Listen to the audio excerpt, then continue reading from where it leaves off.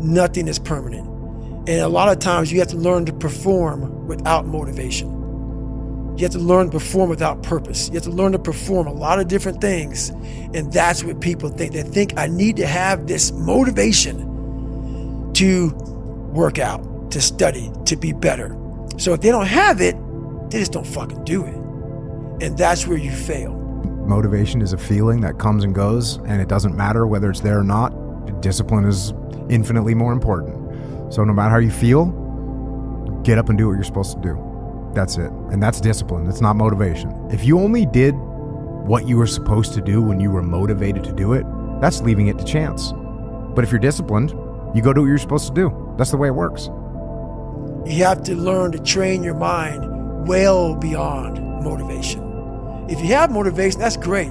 That's some kindling to the fire. All it takes is a little bit of fucking spark, you can burn the whole forest up. But motivation, you have to learn to exist without it.